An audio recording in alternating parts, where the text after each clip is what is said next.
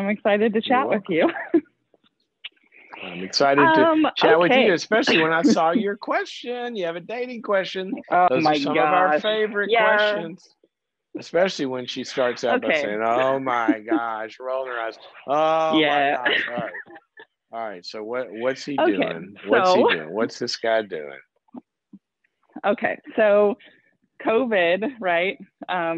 Made me start reading. I found your dating book, and it wrecked me in a very good way. So I'm 37, very much grew up in the I Kiss Dating Goodbye generation. Oh, and I'm so sorry. Then of course, I'm not kidding you. That's how I feel now. So yeah. So I took, even during COVID, took your message to heart, started very much like releasing a lot of I have these 15 standards that I need to find in a man before I'll even start communicating, right? Like it was just, got online, got on a lot of dating sites. Obviously I'm 37, still single, never been married, so it doesn't work very well. I think I will go into the dark recesses of a fortress and build 75 moats around me with fences and alligators and, stay away, and garlic and everything else. I believe you. You were taught to do that probably in some ways. I know. Yes. So hey, you know what? You're young though. You're young. Yes. I very much am the person who is just like, okay, I believe everything happens for a reason. The Lord obviously knew this was nothing big to him, but think of all the train wrecks that you avoided by never getting on a train. Or maybe they avoided me as a train wreck. Who knows? Well, it could have been, mutual benefit there. So tell me what your question is. I love the path you're on, it sounds like now. Thank you. Yeah, it's pretty fun. I'm not gonna lie. It's pretty great to be meeting people and stuff. Thank you. During COVID. Thank you. Yes. Everybody out there trashing, dating. Come on, it could be like it's a great sport. Right? Oh yes. Yeah. I think in my brain, right, I feel like I feel very much like it means that you have to go, do dating like the world sees dating. And that's not how I see it, but it's very freeing to just be able to meet new people and start evaluating like your book talks about. See dating is how the world. Because I come from a Christian perspective, right? And so dating to me, in the I Kiss Dating Goodbye generation, they very much made it, they very much made it out to be these games you play and, and it's a sinful thing or something to be playing with people's hearts or, things like that. So to go date now, date and be like, oh, they're a grown man. He can, make his own decisions. I'm getting to know him just like he's getting to know me, so. Thank you. And how about this?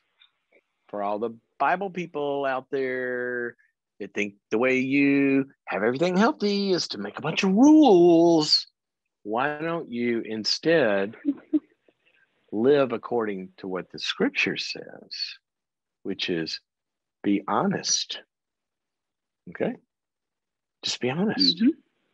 You say to somebody, I'm not looking for anything serious right now. I'd like to go to dinner. I'd like to go to a movie, or I'd like to get to know you. Maybe I'll, why don't you just be honest? If you're not seductive and you're not flattering and you're not controlling, then you don't need to live behind a fence. And I'm going to go on a rant if I get started. So calm. Stop that. All right. Yep. Everything you just said, that's in my head too. Yep. So we're on the same track. Yes. So, so I have probably dated, even during COVID, 20, 25 guys, either in person safely, right, because of COVID, or online, getting to meet them, right? So whole new ball game the last 9 months of my life. That's not a bad week. No. So I met this guy in the beginning of January, and I am very much still, was talking to people and everything online, and he just knocked it out of the park as far as character, integrity, things like that. We start talking about our faith eventually, and he starts telling me that he's Catholic. And when was this? January, very beginning of January. Beginning of January, knocked it out of the park. How do you knock? Now, I want to just ask you a question. How do you knock it out of the park with integrity in a month? I think he's told me, right, I live a life of integrity, character. I'm like, great, well, that can only be seen, right, during the dating process. He's like, I look forward to showing you, So, so he very much just has a lot of character qualities that he says. If a guy says to you he's got integrity, then here's what I want you to say back. That sounds great. I look forward to seeing it in action. That's exactly what I said, though. And he's like, wow, okay, I look forward to showing you. I can't know it unless I see it, right? So you sure he's in the Bay Area. I'm in Nevada, so we're 4 or 5 hours away from each other. So he has come here twice for 2 weekends in a row, 2 weeks apart from each other. And so he got a hotel down the street from my house. He spent the whole weekend he very much is the kind of guy that I'm looking for. Here's what my question is. He is Catholic, and I grew up in a Baptist church, we connect in so many ways that I'm honestly not even interested in going online, right? I haven't quit all my dating sites and things like that because I believe in your process of still getting to know him.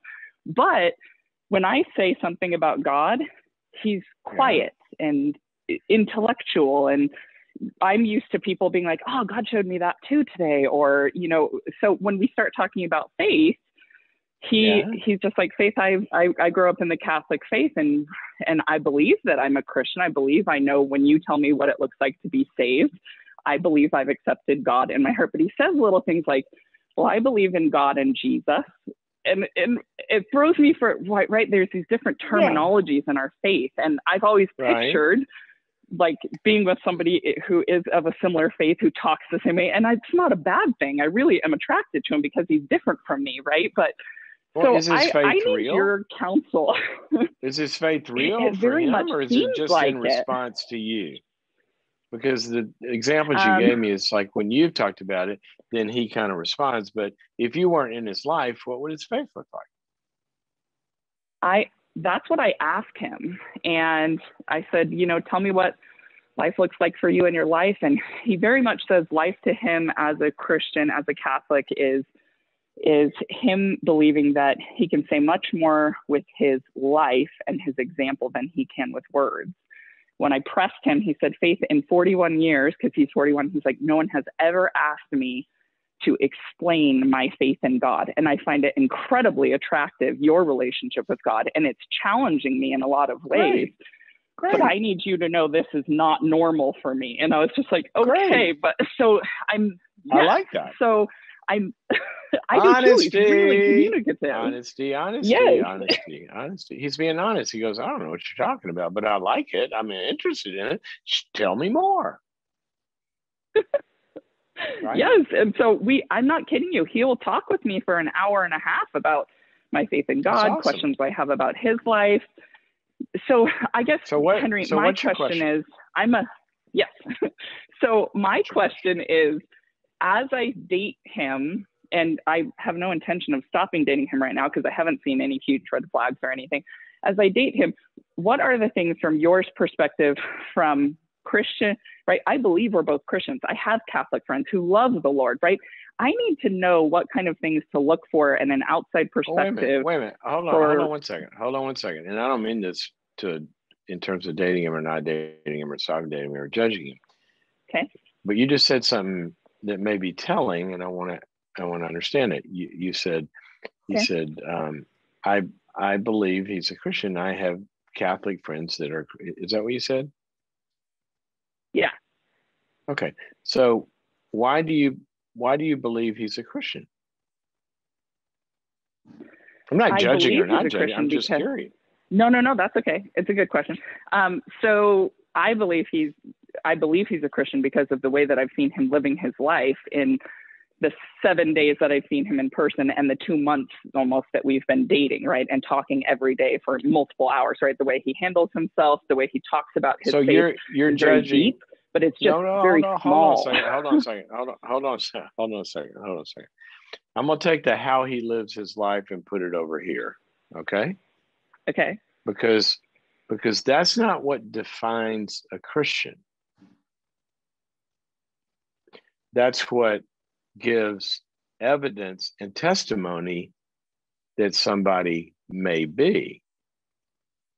There are a lot of people who live incredibly moral lives and wonderful lives of giving and love and sacrifice, who live much more like the Bible says a Christian ought to live than a lot of Christians do. But that's not what makes somebody a Christian.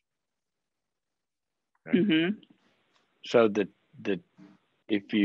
what I would might be a good discussion with him. There's a couple of simple places. Look at the book of 1 John. And I would go read the book of 1 John together. It's very, very clear. It says, he who believes in the Son, he who has the Son has the life. He who believes that he is the Son of God, right, has his Spirit. Okay. Go to Romans chapter 10. I think it's 10, 9 or 10. Where very, very simple question. If you believe, okay, that he is who he said he was, right? If you confess him as your God and as your Lord, and you believe, it says that God raised him from the dead, then you are a Christian. And that will be evidenced by what you're talking about the life. So that's not a hard question. I'm not saying date him or not say him. I'm just saying that's not a hard thing to determine. You just ask, what do you believe about Jesus? What do you believe? How are you planning on being forgiven when you go before God? That's kind of like, that's the deal, right? That kind of is the deal. The Bible refers to it as being born of the Spirit. So that's where that might be a good conversation to have if you're trying to determine that. But I was really just going off one phrase there, right? So past all that, what's your question? Good. I love what you said. I love this relationship. I don't think after a month and a half that you're ready to, put the ink on the paper, but. Oh, yeah, no, I'm not. And he knows that, which is, I think, intriguing to him. But I'm just like, you need to know this whole dating thing, this is new kind of thing. And so I very much have been just 100% honest with him. Like, I am not in any way ready to call you my boyfriend. We are dating. We are getting to know each other. If you're committing to come here and spending money, in my book, that looks like a commitment. So you need to know. I'm okay with getting to know each other on FaceTime or something, like I don't want I think you ought to start holding seminars. I think you ought to start coaching other women. So what is your question? I need a question because we're running out of time. Yeah. Yeah, I think honestly, Henry, you answered it. I need to have my question was, how can I get down to the nitty gritty in our faith and find out more deep things about whether or not he truly is a Christian, the kind of man of God that I'm looking for. So now, I think I just need to hold on a second. Hold on a second. Okay. Do you remember in my book, I got a chapter in there, should I date a non-Christian? If I'm a Christian. Do you remember that chapter? I do. You do? Yes. What do you remember? I remember being very confused when I read it. That's what every author waits. We just long to hear that. I read your book and it just confused the heck out of me. Look. Oh yeah. You see this stuff all the time. This is why when I talk about dating, the whole thing, it's very important to see the whole thing as a system, right? If you're dating to getting to know people, right? And I said, if you're, what people do is they find this one person, keep dating them, and that's the one person, and then that doesn't work. They go to the next one instead of they're dating a lot of people, and somebody stands out in the crowd. Well, if you're getting to know him, and you're not signing up for marriage or exclusivity or anything like that, you're getting to know him, then, and you're not in danger. It's like an alcoholic going into a bar, right? If you're not in danger of falling in love and, selling your life to this person, then why wouldn't anybody get to know people of all sorts of faiths or all sorts of backgrounds? They said, no, because you're not signing up for life. That's the whole problem with the dating to find the mate, people. Mm-hmm. You're getting to know him, right? So when you say, if he's Mm-hmm. the kind of man, blah, blah, blah, that you want, okay, I'm not, if you're safely not giving your heart away, right, and getting enmeshed in this Mm-hmm. thing and you can't get out and all that, then I know so many people. I can tell you famous Christian evangelists and authors and all of that met somebody who they had a nascent faith, the other person, and they just never had been around enough people that live in the scriptures, that talk about the deep spiritual life that's developed. And it was actually through dating the person that they came to really take their next steps of faith. Okay. Mm-hmm. And so that could happen. But what is important, I mean, I have family members that people I work, I mean, this happens all the time. But it happens because you don't move to morph and become somebody you're not just so you can have Yeah. him. You're the person that you are, and you invite him to learn more and talk about more about faith. And then sometimes, and I've seen this a gazillion times, sometimes they just catch on fire and they become, but it's got to be his own quest. Yeah. Because he's being exposed to it. So he's not across the finish line. Now, I don't care as long as you're not going across the finish line with him, that he might find something in the reality of who Jesus is and what a real day-to-day faith looks like and feels like in his experience in the life that he has to offer, that he might find and begin to talk about it in a way he's never talked about it before. So what? That's great. Yeah. So you Just don't see that as me, like if I keep dating him and he's not as serious about his faith, but you really see that God is moving in his life, you don't see that as unhealthy for me to be dating a guy who is learning or growing a ton at the same time. I don't want a project, but I also know that God works in really huge ways that we don't expect, right? So totally. I just don't want you, I don't want you becoming unequally yoked, is the phrase. You're not yoked. Yeah. If you're lying to me and you're yoked, you're not telling me you're yoked, then everything I said is null and void, right? So right. I mean, I have gosh, you can think of 1,000 contexts where we have relationships with people that we're not alike in a lot of different ways, but the more we begin to share, we do begin to be more alike from as iron sharpens iron, our relationships with one another.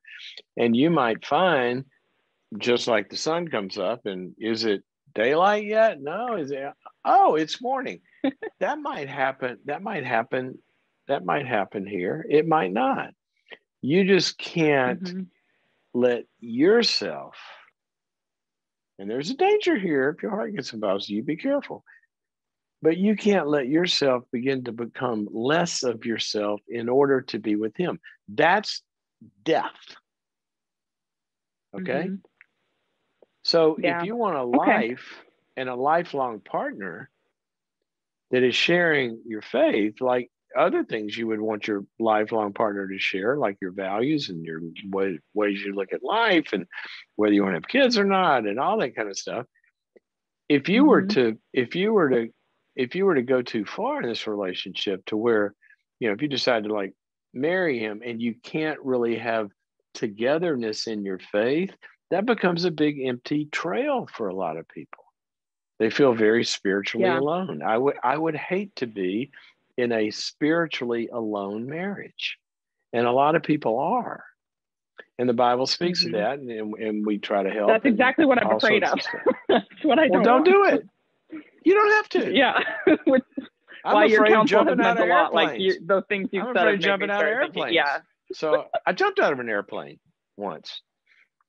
I would do it again in the right circumstances, but when I'm flying on a commercial airliner, I don't go up to the door and open it and jump out. You don't have to do that. Yeah. Right?